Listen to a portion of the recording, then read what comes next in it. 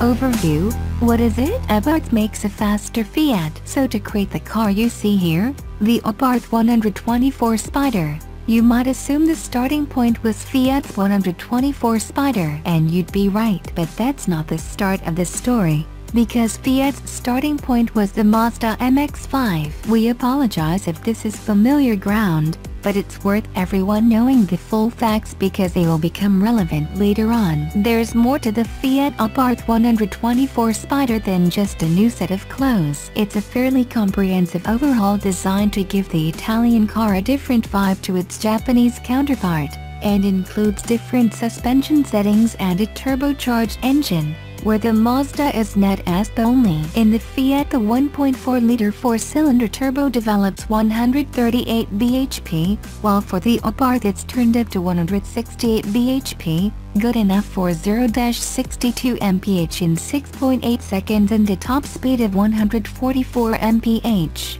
Emissions at 148 grams per kilometer, that put it in tax band F, and a claimed 44.1 mpg on the combined cycle. We'll see. Make what you will of the styling, but we will say this: the Abarth has been successfully sportified, and that does help distance it from the usual jibes. Okay, I can't leave it there. Fiat may claim it harks back to the original 1966 124 Spider, but compared to the neat, pert, sweet and swoopy MX-5, this does look rather heavy-handed. But a roadster is a simple car, so let's not overthink this. The Abarth is a front-engined, rear-drive, manual gearboxed, manual roof two-seater that wants to show you a good time. Just one more fly in the soup before we go any further: it costs £29,565. That's not a small price.